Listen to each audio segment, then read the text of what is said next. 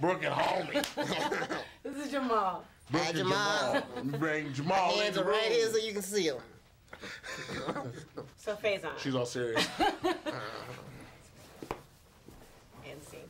I know you're funny. Everyone knows that you're funny. Thank you. You're a funny guy, but in this film you do a little bit something different. You get naked. I get naked. Let's talk about it. Do you want to talk about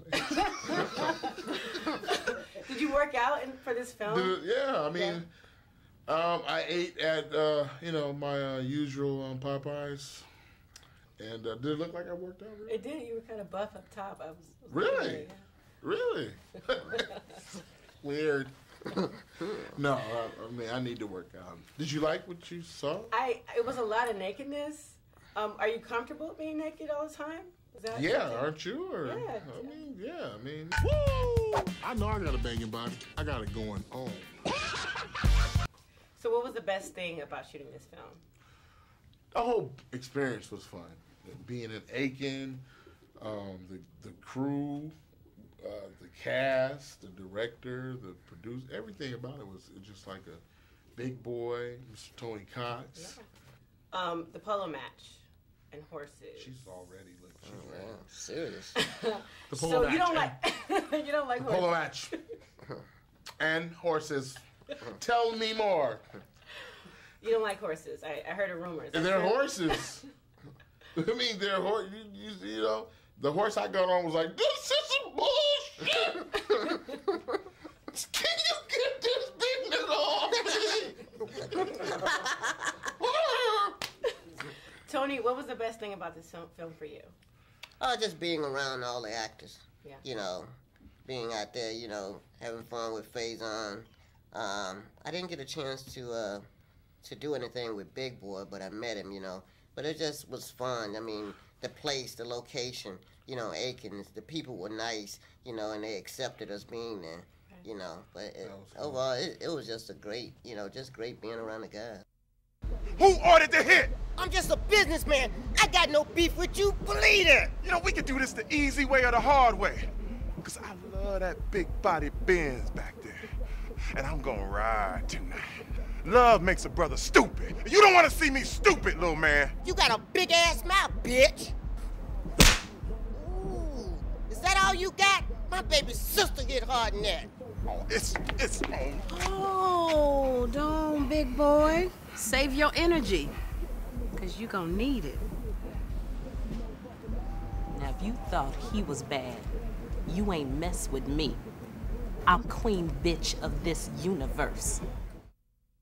Can you tell me about that word you left there? Which one? Ear.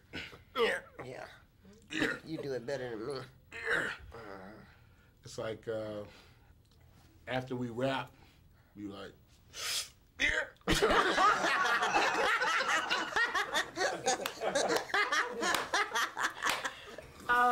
do you guys, Everybody falls for it.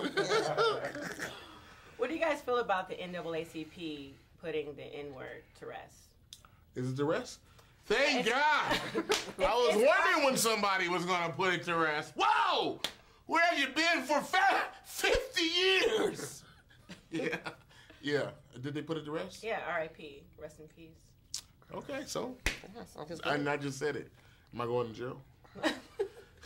No, it's not a law. I just wanted to know what you thought about that. The word is as big as you want to make it. I think our culture took it and drug it through the mud. But I can see why elder people wouldn't want that word to be used, because at the time, you grew up in the 50s and 60s, somebody said that, they really meant it. Now, you got everybody throwing the word around like, hey, so just like I did a minute ago. So, but it means something different to us because it's a new generation. Right.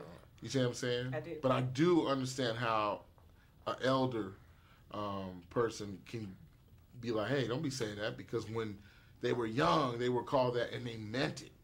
Right. You know what I'm saying? Now, the new one is, to me, is African American. That's like saying nigga to me. Like, I ain't from Africa, motherfucker.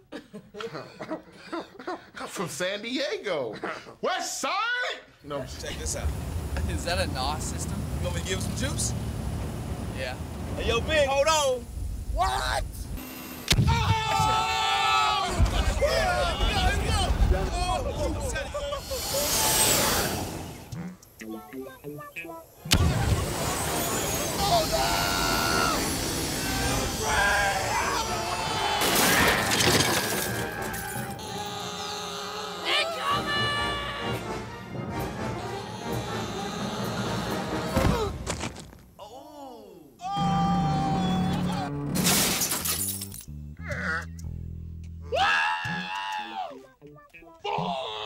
You stupid.